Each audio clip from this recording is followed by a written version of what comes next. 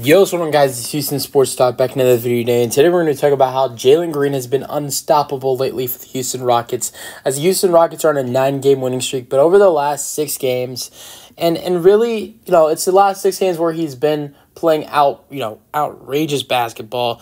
But really, since I think the Phoenix Suns win, or it was like a pair of games against. It was 2 games against the Phoenix Suns. One, we lost one, we won the other. That's what has, that was 12 games ago, because the win against Phoenix is what started all this for the Rockets. After the win against Phoenix, the Rockets have won 11 out of their last 12 games.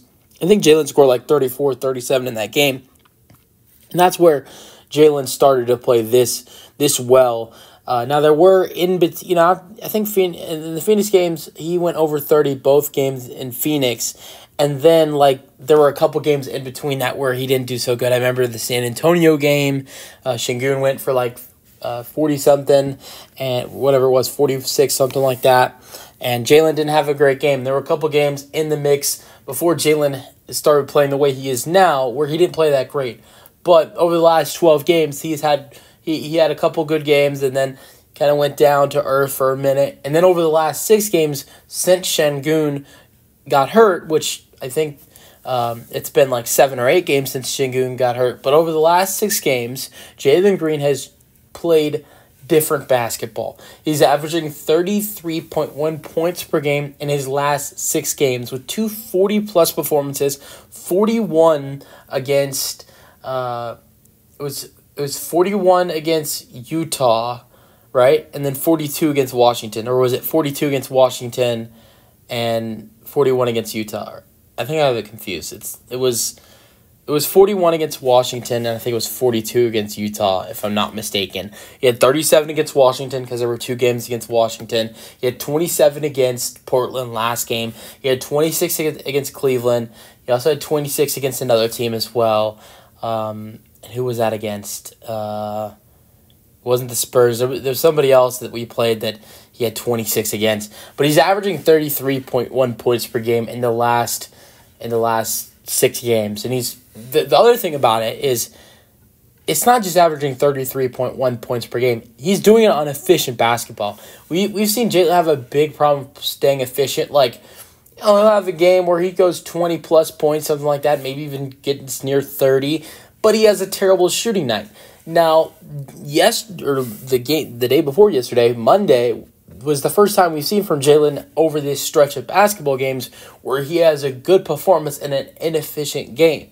He scored 27 points but shot 9 for 25. That's the first time we've seen Jalen do that, where he gets a high number in scoring but has a terrible shooting night. All the games before that, he was shooting really well from the floor for the Rockets. Now, in the last game, he just got off to a really terrible start in the first half, which, to be fair, the whole Houston Rockets team did. It's not like, Jalen was the only guy that went out there and was straight garbage in the first half, because everybody was. Dylan Brooks was, Fred VanVleet was. To be honest, the only guy that wasn't was Jock Landale, who shot 5 for 5 and 2 for 2 from 3 and scored 15 points in the first half, which that was 15 out of 47 points for the Houston Rockets.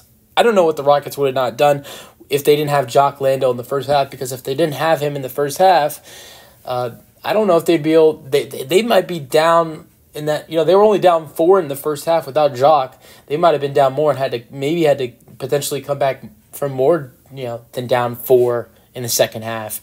But yeah, Jalen's been playing great basketball. He's been playing efficient basketball. He has been hard to guard as well. We're seeing him do things we've never seen him do, or we've seen him do this stuff, but we're seeing him do things.